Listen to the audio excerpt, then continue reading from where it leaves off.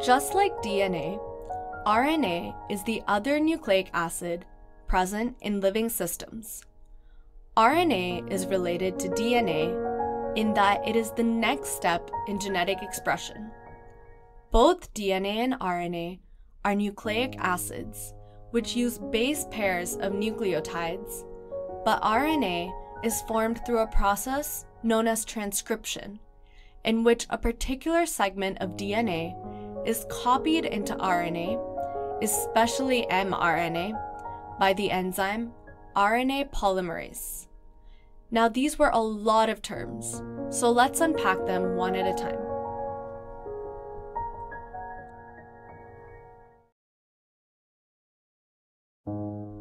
RNA stands for ribonucleic acid, and there are some structural differences between DNA and RNA. Both DNA and RNA have sugars. Both are made of nucleotides, which have a sugar and a base. But in DNA, the sugar is deoxyribose, and in RNA, the sugar is just ribose. Another difference is that RNA has a uracil nitrogen base instead of a thymine base. So DNA has the A, G, C, T bases, but RNA has A, G, C, U as bases. A binds with U instead of T in RNA, and so the base couples are AT in DNA and AU in RNA. There are three types of RNA. mRNA, or messenger RNA, is the first type. It is a copy of only one gene and is made from a DNA template. This process of formation of mRNA is called transcription. Later in the video, we'll learn that this messenger RNA is itself a template for making a protein through another process called translation. The second type of RNA is the rRNA, or the ribosomal RNA, which is basically the RNA part of the ribosome. Recall that the ribosomes are just a combination of RNA and protein. The third RNA type is tRNA, or transfer RNA, and this is involved in translating the RNA code into the protein code in translation.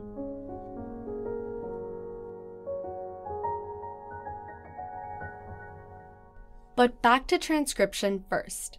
Transcription is the first step of gene expression in which a particular segment of DNA is copied into RNA, especially mRNA, by an enzyme called RNA polymerase.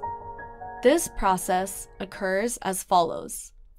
RNA polymerase first binds to a specific type of DNA and creates a transcription bubble, which separates the two strands of the DNA helix. This is done by breaking the hydrogen bonds between complementary DNA nucleotides. Next, the RNA polymerase adds RNA nucleotides, which are complementary to the DNA nucleotides, to one of the DNA strands. Next, in order to form the RNA strand, the RNA backbone is formed with assistance from RNA polymerase to form an RNA strand. Finally, hydrogen bonds of the RNA-DNA helix break, freeing the newly synthesized RNA strand.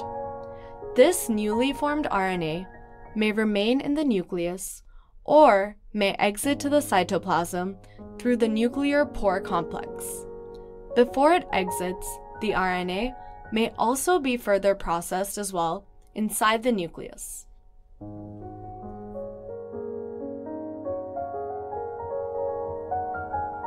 The stretch of DNA transcribed into an RNA molecule is called a transcription unit and encodes at least one gene.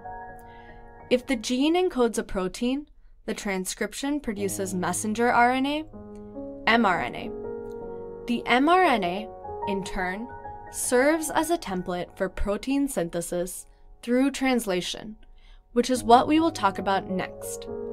Note that the transcribed gene may also encode rRNA or tRNA, which all help synthesize, regulate, and process proteins. Therefore, the RNA performs a very fundamental function within the cell.